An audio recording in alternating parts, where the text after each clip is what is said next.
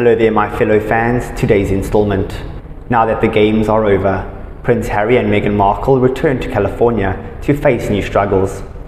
The royal couple spent 1 week in Germany watching veterans who have overcome formidable obstacles in a war and life to be present for their countries, teams and families at the Invictus Games in Dusseldorf 2023. At the closing ceremony on Saturday, Harry wiped away tears as he paid tribute to the wounded veterans in a lengthy speech. Prince Harry and Meghan Markle have now returned to their California mansion to face the brutal reality of their uncertain professional lives. Harry is working on a documentary that will be filmed in Africa, while Meghan has her heart set on relaunching her popular Instagram account and website The TIG.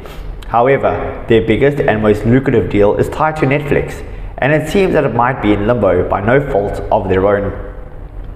According to one royal expert, Prince Harry and Markle are at risk of seeing their massive $100 million contract terminated sooner because of The Crown.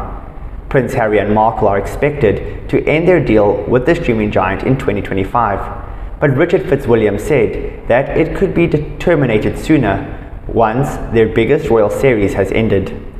The final season of The Crown will air in 2023. Fitzwilliams explained that the streaming giant might be pushed to wrap the projects they have with Prince Harry and Markle at the same time the final season of The Crown airs.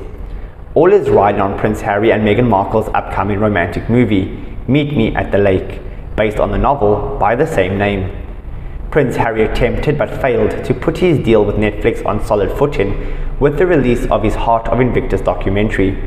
The author added, "A good deal depends on how successfully they adapt the romantic novel, Meet Me at the Lake.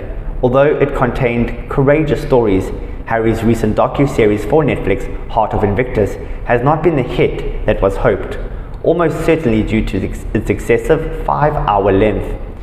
Prince Harry has been getting very emotional in his speech on Saturday night, and some are wondering if the mountain of uncertainty, stress, and expectations that await him in California was not the reason for the tears.